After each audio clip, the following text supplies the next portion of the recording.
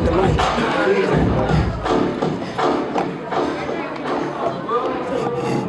Hokey.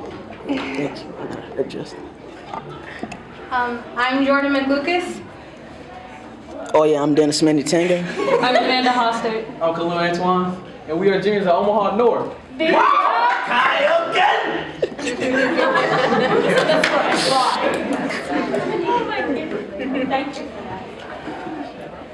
Hello, class. Today we're going to have an epiphany about how the school system is rigged. It throws kids out of the system like it had a bad gig. The system we have isn't the very best. That's why we sweated. There's so much stress. S-T-R-E-S-S. Gotta stay up late. Gotta study. Need a perfect score. Stop. Oh wait, I can't. Wanna know why? Just from how many books I have to read. Just from how many vocabulary words I have to define. Just how many times I get yelled at for not studying. Just from how many times I have to drink coffee or swallow pills just to stay up. Just from how much time I'm devoting to this. Do you get my point? No? Let me tell you in a different way. Math has never been my strong suit.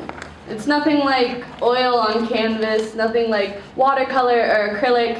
Postulates and theorems versus Van Gogh and Monet. There's no comparison. The only difference I hate between art and math is if you're not good enough at the latter, you're automatically divided by 0. Undefined. We're pushed into core classes every year. Yet, theater, Art and music are optional.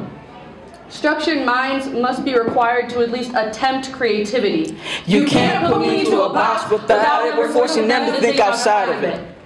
I can't be isolated like this. The arts are the only way I can connect with people. How can I communicate to other human beings if this is something that tests aren't teaching?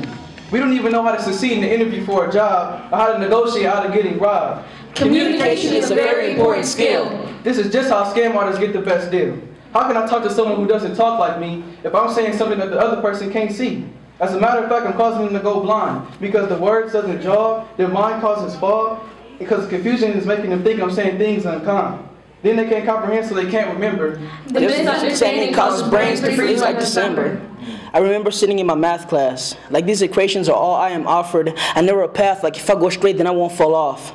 When I raised my hand, she never understood that my questions were not me trying to be annoying, but rather trying to see how she came to that answer. You are my guru who showed me the process of the algorithm. Your black magic is the same linear output that made me stay up late on Khan Academy like, why can I understand this? Wait, hold on. You got it, bro. Oh, so, thank you. Maybe if I plug and check these formulas and I would pass, would I pat on my back like, homie, you got this.